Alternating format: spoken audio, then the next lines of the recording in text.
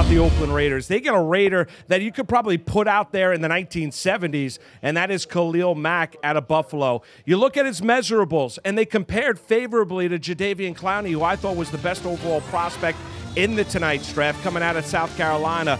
An absolute freak physically, plays with a nasty edge. The Oakland Raiders are trying to go out there and instill their way of football out in the AFC West. Defensively, they need a player like Khalil Mack. He falls to them at 5th overall. I thought he was the 3rd best prospect in tonight's draft behind Watkins and obviously Jadeveon Clowney. So good value for the Oakland Raiders sitting there 5th overall.